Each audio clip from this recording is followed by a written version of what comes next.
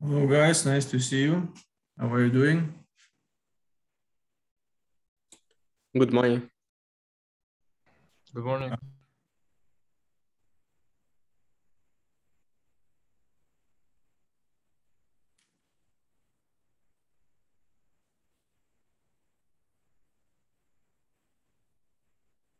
Hello everyone.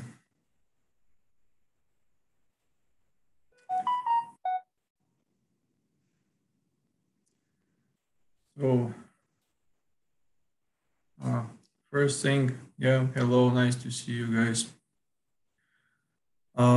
First of all, we need to discuss one moment. So, I recently got to know that Askar, one of our instructors uh, was who is teaching recitations, he got sick and temporarily he will not be able to continue his duties.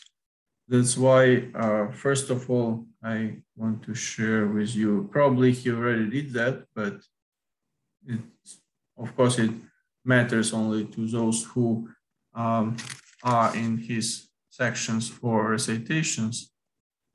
But anyone can use this link. So there is a link where you can watch some presentations on solving problems from Askar, and where he in details explains how this should be done for different types of problems. And specifically during this period of time when he is not in service because of objective reason of his health issues, we can also discuss certain questions during our meetings, online meetings, taking into account the nature of this flip class, which we want to provide for you guys, taking into account this pandemic conditions. So we definitely can, it would be great if you can manage to formulate some physics question which is not clear from some specific problems. So we can discuss it on the way. If it's difficult for you, so you can ask question as you understand it, and then we could together formulate some specific physics related topic which could help to solve this type of particular problem. So unfortunately, it's like unexpected, obviously, and I hope that he will get health back in service quite soon. So let's wish him good health and soon recovery. Okay. Any questions now? Any problems which you experience? Sorry, so I didn't understand. Like during the recitation sessions, what should we do? Like who is like in the Askar's group? Yeah, those who are in Askar's group, since we don't have him actively now involved, you watch the examples of solving problems on this with this link which I shared with where he posts his solutions of problems, and bring your questions. If you have any questions, try to formulate what is not clear in the problems you solve in terms of understanding physics. Would be ideal to have this more focused, like physics focused discussion, and we can discuss this during these meetings, like which we have on Monday, Wednesday, and Friday.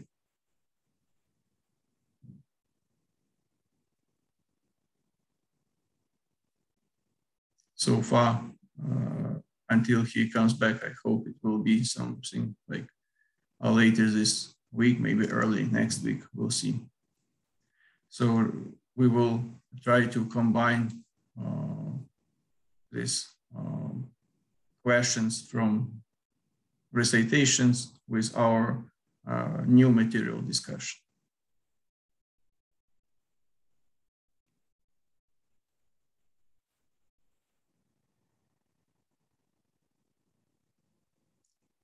So any other questions?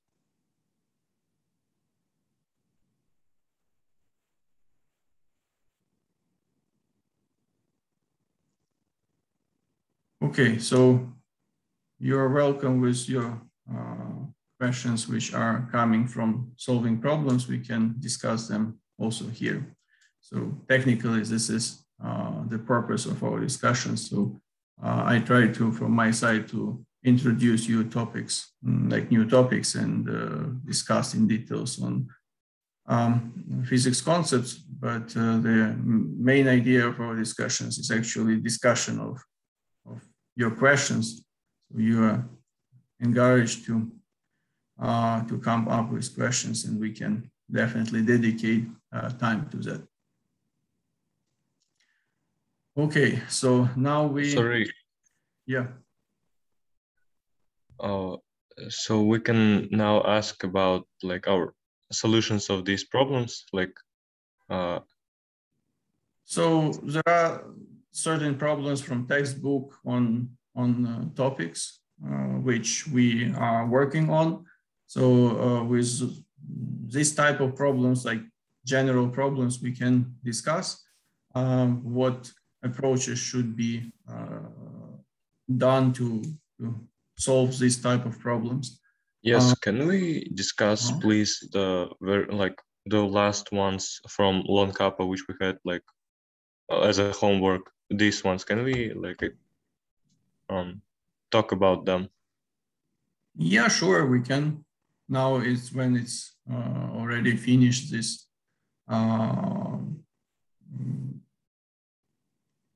interval of time for solving them, and you already submitted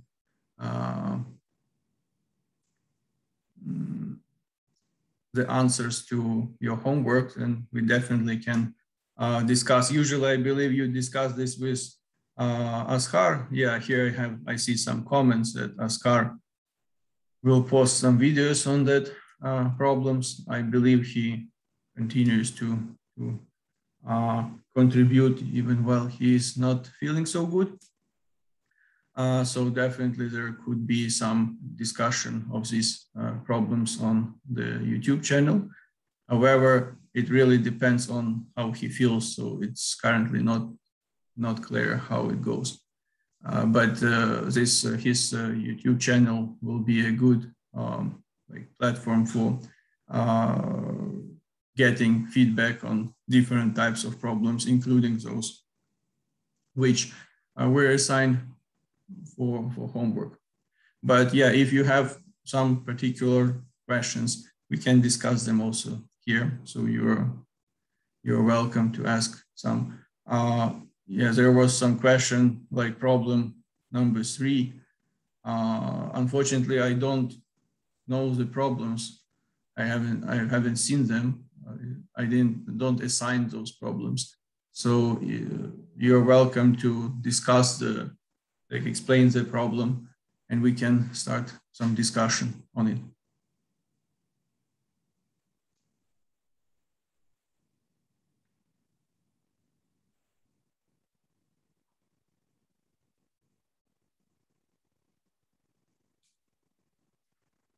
Friction problem.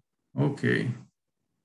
So 2 blocks with masses M1 and M2 shown in the figure, free to move. Yeah, if would be good if we can have the figure also, if you can attach here, the coefficient of static friction between the blocks is 0.25 beneath is friction. So the surface beneath the M2 is frictionless. What is the minimum force F required to hold M1 against M2? Could you please also attach the figure, because not so clear from the text? There should be. Isn't it possible to attach figure? I'm trying, but I think it's not. Oh, something is actually going on.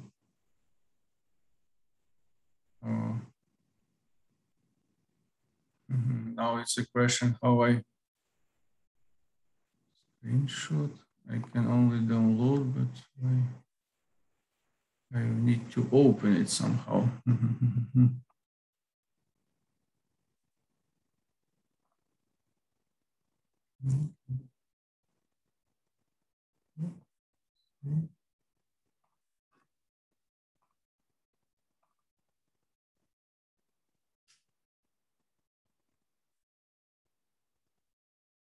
Okay, I guess I opened this figure.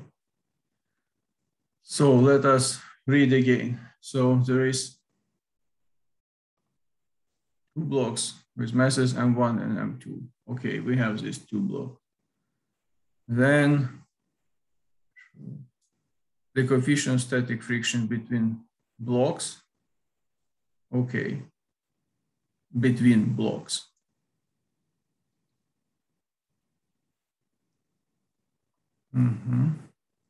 But the surface beneath M2 is frictionless. Okay, what is the minimum force F required to hold M1 against M2? So as I understand that M1 doesn't slide down with respect to M2. Okay.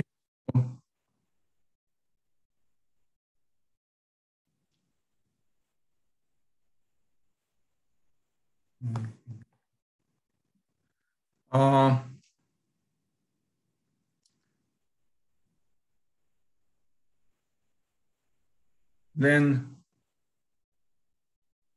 definitely if there is no friction, let us consider the situation. There is no friction between M2 and the surface, so it will slide without any problems. And we need to have some acceleration of this motion in order to press enough mass M1 towards M2 so that the force is enough to keep the reaction of M2 to M1 is enough to keep the M1 from sliding down. And sliding down, there is a, let me maybe then change my screen. Okay. So have the surface, mass M2, mass M1. Okay, here is the force. And here is no friction.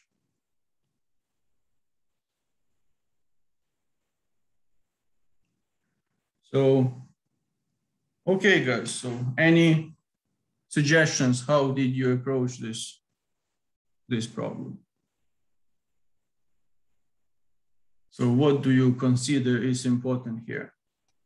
The normal force of the first mass should be equal to the gravitational pull. So normal force, like force of static friction, I believe. Yes, I meant that, yes. Yeah. Okay, that is true. So here we have weight, will be M1 times G. You can put vector. Then obviously our static friction is pointed in the opposite direction. Static friction force. And this should be equal. So now we know, what do we know? We know the friction, static friction coefficient, yes? It's given. So our mu s is equal to 0.25. So how we can now write the, so we set the condition Fs is equal to mg, and how we can express Fs now? Any ideas?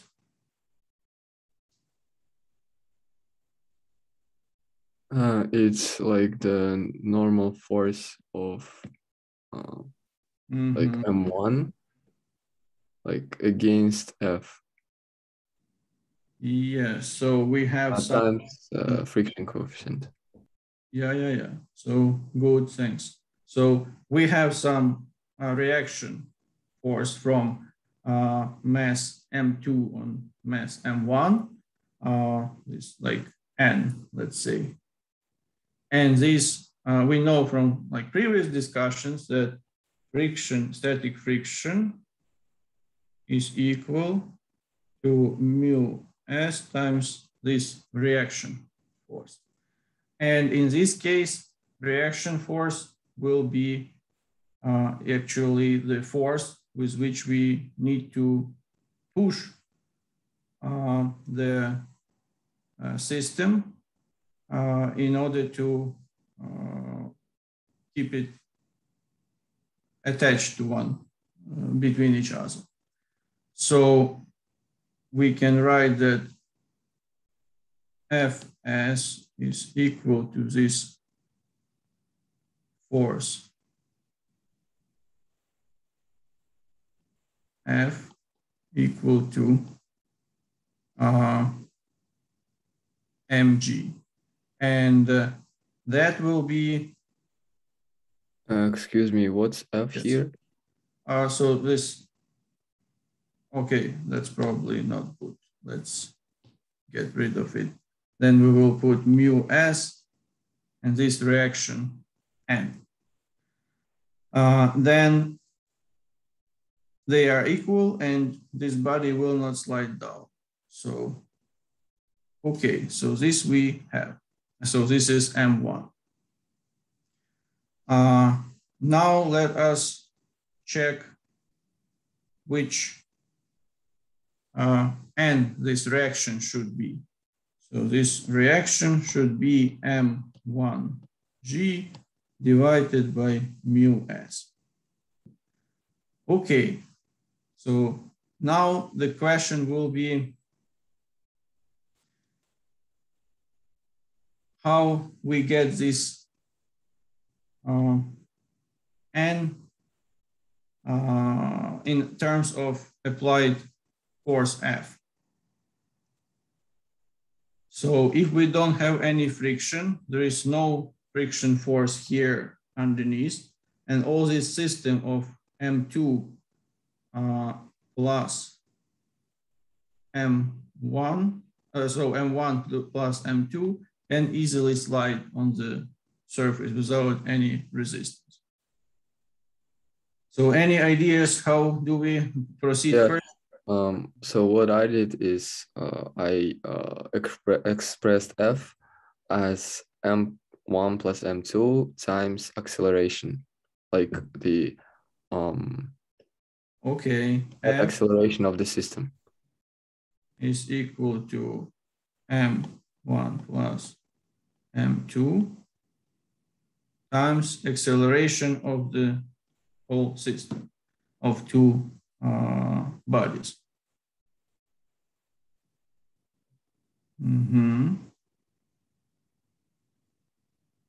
However, most likely it's not the case. Yeah? Maybe the effect should be some kind of analogical to that of the problems with the lift, moving upwards or downwards. No, why this concept does not work? Like if next, like we know that the net acceleration is a, like whichever a is, and we now have to find this a. And in order to find it, what I did is like m1 times a, it's the force that m1 applies to m2, and there is a reaction force n. So I like I did that n is equal to m1 times a, because m1 like applies the force equal to m1 times a Yeah, okay. So to m2. let's say this is what we have for whole system of two blocks. Then we have two forces. We have one force F1, 2, which exerts M1 on M2, and some force F2, 1, which is force which is exerted from M2 on M1. Okay, so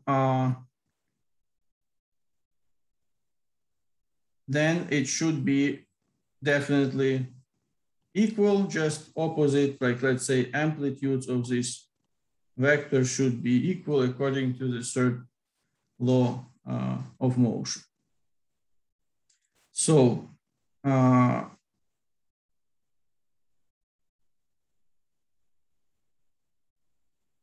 these forces will be equal to products of total acceleration to respective masses.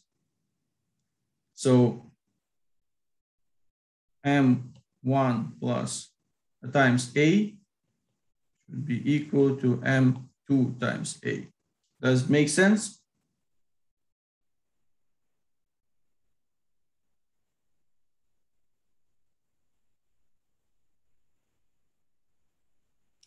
It makes sense because of third law of Newton, right? Wait, the forces yeah. are equal. Wait. You wrote what? M1 times A equal to M2 times A? Yeah. But isn't their acceleration the same? Yes. Acceleration. Even the masses also would be same. Yeah, acceleration is the same. So that is. But masses are different. Yeah, so it means the acceleration is supposed to be different in this case. But then we come back to this point when we need to move these two bodies attached to each other. So they should be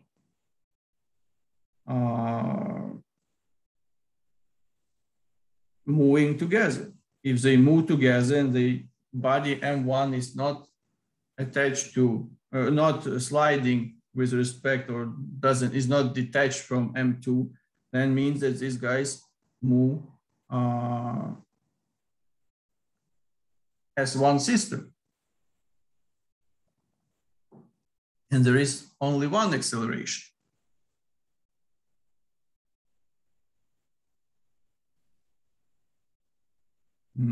Any other ideas? Maybe we should draw the analogy with the lift. When the system is moving, when the system has the acceleration in the direction of the weight of the object, then the normal force some kind of cancels a bit. Okay. That is a problem. That is already interesting. So let's get rid of some hoops. We have some space here. So what then we have? We have two systems. Then all of them are moving with some, because that obviously, that is for sure true, this statement. If we apply some force, they are attached together. We need to consider both masses, and they will move with some acceleration A. Okay, so then we need to, so your suggestion is that this reaction force will be changed because of some additional acceleration. However, that discussion when we had this example with the lift was body here, and here we have mg. So acceleration was parallel to the weight vector. Acceleration, and this is a weight vector. In that case, we could have get different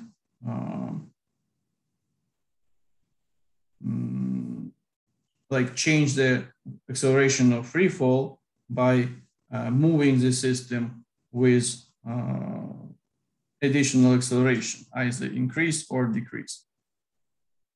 However, here, so mg is pointed downwards and acceleration goes in perpendicular.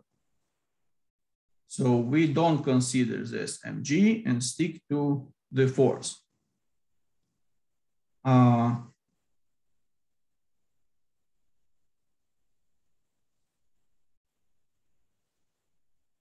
Then we apply force to M1. It will be F divided by M1 plus M2. So it's acceleration of the system.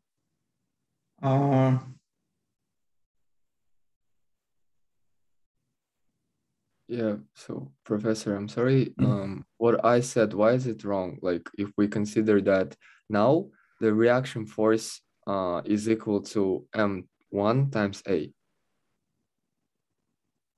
The reaction force is equal to M1 times A. That was the problem with this statement. M1 is times A will be equal to, if we set it equal to M2 times A, then we cannot claim. I'm not saying that it is equal to M2 times A. I'm saying that M1, like M1, the acceleration acts on M1, and therefore it produces a force equal to F is equal to M1 times A. Then the reaction. Yeah, I agree, but that is the force with which M1 acts on M2. And we need to know the reaction of M2 on M1. Yes, and this is like M1 times A, it's the same. Acceleration is like towards the right side. Okay, yeah. And so what you substitute this M1, so what you say that, okay, we have N is equal to M1 times A, which is equal to M1 times F divided by M1 plus M2. Yes? Yes, and now we can this is equal to M1 times G divided by mu S. Okay, sure. Let's clean here.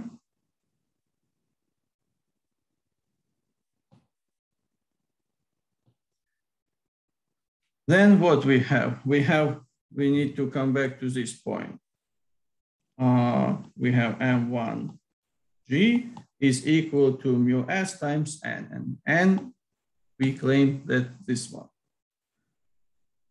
because it's acceleration of this first body, and M1 times acceleration gives us the force, and that's the force with which we act on body M2, and we get some reaction from body M2, which is equal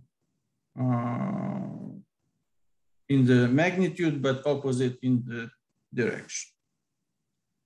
Right? Yes. So we get M1 times F divided by M1 plus M2. And we have to multiply it also by mu s. Then we can already determine force F. Yeah, let's do it. So M1 times G, M1 plus M2 divided by mu S times M1. And that should give us the force with which we need to push this system of two blocks.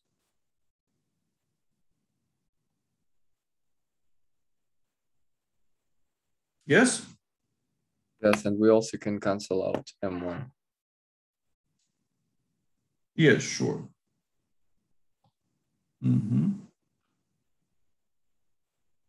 So technically, our force is defined by the mass of the system of two bodies and reversely proportional to mu s. So what does it mean? The larger masses, like sum of masses of these two blocks, the smaller force we need to apply. So the larger force we need to apply because we need to accelerate it properly. And the larger friction coefficient will be obviously the smaller force we need to apply because this body M1 will slide down more difficultly with some like resistance from the surface.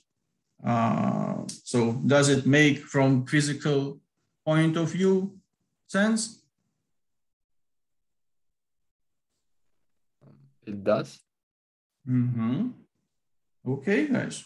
So, however, this concept, like I did with this concept and my answer is wrong. Yeah. For me as well. There should be something else. I have a question here. Why the net force is equal to the normal force? Like, isn't it net force for the first mass equal to the drive force minus the normal force? Okay, can you please repeat? Like, more clear? M1A equals to the drive force F minus N. Okay. So then we can bring the N and find it. Okay. So what you tell now that we have our force minus reaction force is equal to M1 times A. Yes? Yeah. Because it's direction same. Okay. So then we have some, let's say, two forces which act on the body. We compensate them. And there is some resultant force which causes the acceleration of M1 with some value A. Okay, let's consider this option. So let us clean this again here.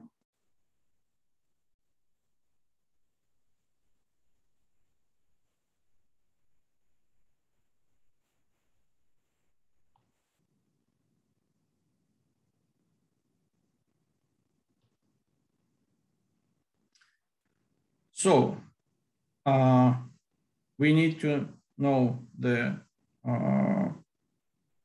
force. Force is unknown. Then minus n. N we can write down because we kind of know which n should be based on this equality. So we can write that instead of n, m1 times g divided by mu s. Okay, like this? Make sense? Yes. Good. And then it is equal to m1 times acceleration. And this acceleration we can express also from here, which is equal to m1 times f divided by the sum of two masses. Okay, so we can rearrange this. Let me delete this part. Rearrange this in order to express f. So will be f minus m1 times f divided by m1 plus m2. And this will be equal to m1 times g divided by mu s. From here, we can express f. And that will be 1 minus m1 divided by m1 plus m2. And that was equal to m1 times g divided by mu s. Didn't we forget anything? No, that's the equation. Okay. And like final step, we express f. So let us maybe write it here so we can have it everything on our screen. And this will be f is equal to m times g divided by mu s. And here is 1 minus m1 divided by 1 plus m2. And here is m1. Okay, so what do we have here now?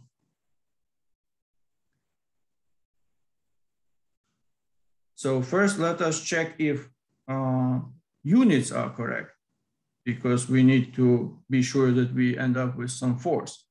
But that should be okay because we express n, it's also force as m1 divided by g times g divided by mu s. So in this case, we didn't change anything. We just have some additional coefficient in the denominator. And this coefficient is dimensionless. So we have mass divided by mass and 1 minus some dimensionless number. So in terms of units, it should give us the force. And then what? We have, again, mu s in the denominator means larger friction coefficient. Then we have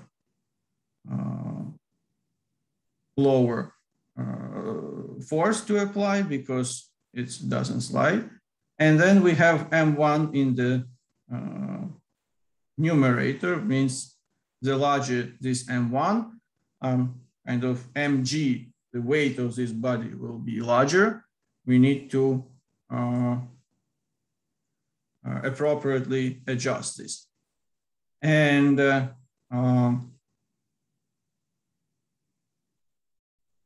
what is about this coefficient here?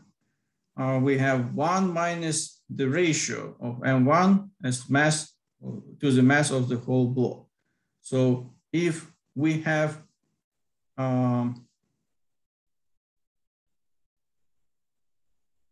M2 infinitely large, let's say it's much larger than M1, so we have very large number in denominator, so small divided by very large, it will be kind of approaching to 0, so it will be just M1 times G divided by mu S.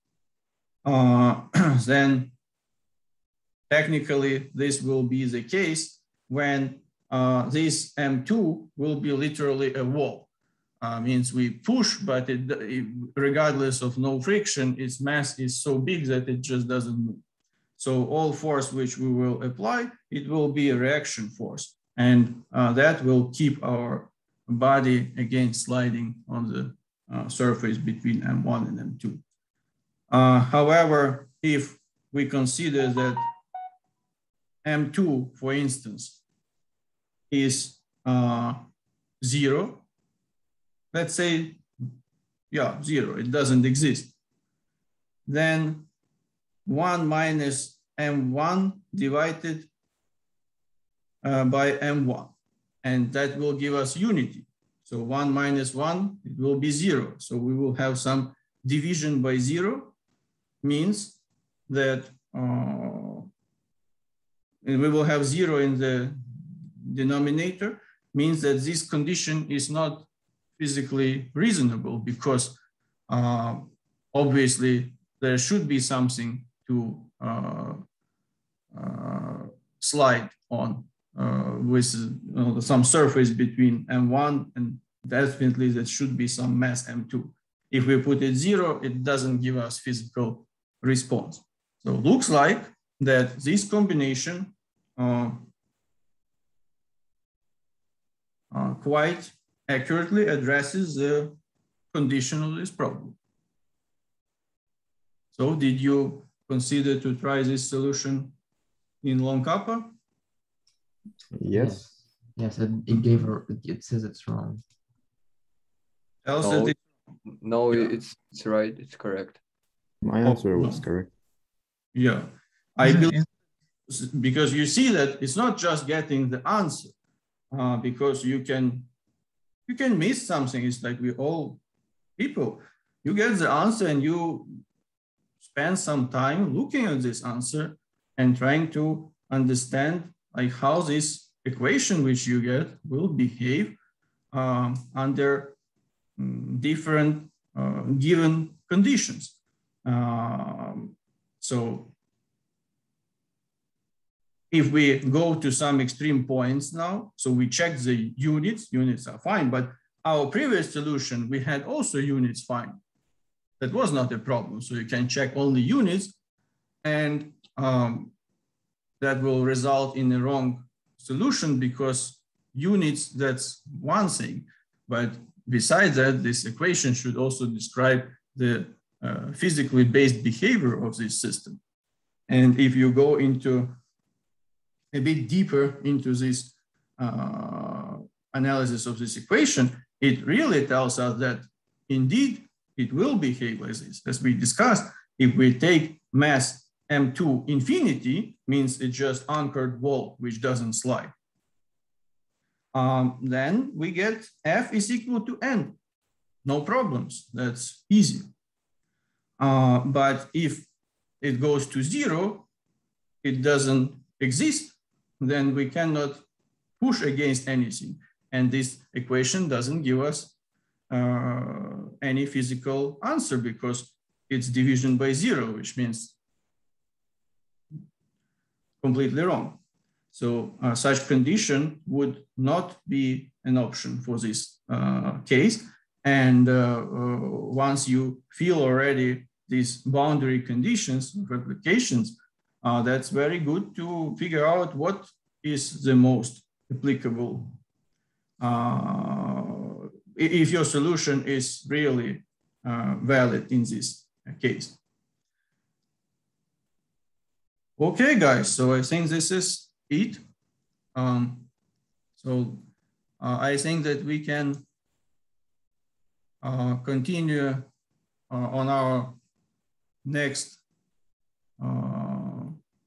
meeting on Wednesday with some problems discussion, but also keep in mind that today we start this chapter, which includes force, like work done by force, kinetic energy, and potential energy. So I believe we will try to manage also this introduction of key concepts. I will shortly, since we now divide time for some problems, discussions, and discussions of the material, which is the planned format of our work initially. But I do believe that it's important to dedicate more time to discussion of physics because that's important to understand the concepts and where they come from. But we will try to, these topics are not so difficult yet, and we will manage to do it in a bit compressed format. So we will definitely discuss them, but also in parallel can address some problems. But this problem was actually very good in terms of understanding laws of motions, which definitely helps a lot in understanding quite broad range of problems on this topic.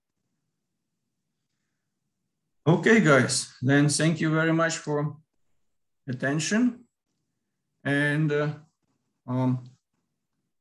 hope to see you all on Wednesday.